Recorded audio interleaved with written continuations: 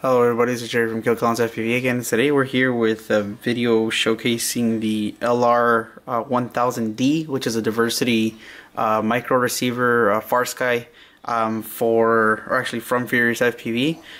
It is full range. It does have SBUS, so it's the same features you would expect like in any other of the full receivers like the X4R or whatever it may be. So yeah, as I said, it is a FarSky receiver.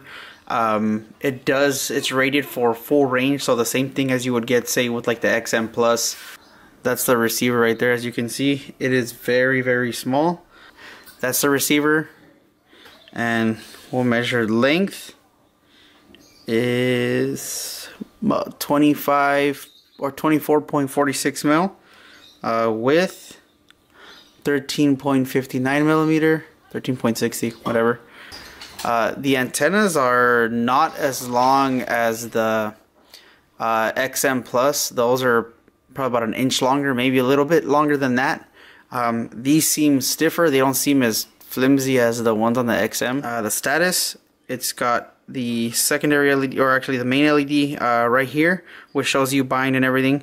It does have its bind button right here, and then on the solder pads themselves, you'll see here we have its bind, the 5-volt SBUS, and telemetry.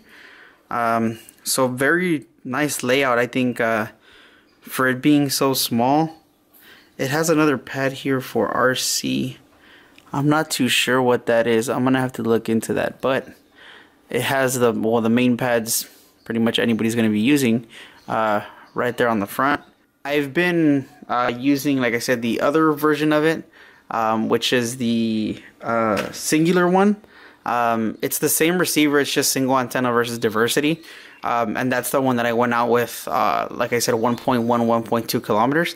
So this one being diversity, I'm pretty sure I can get out farther than that, but we will see. Thanks for watching. See you guys next time.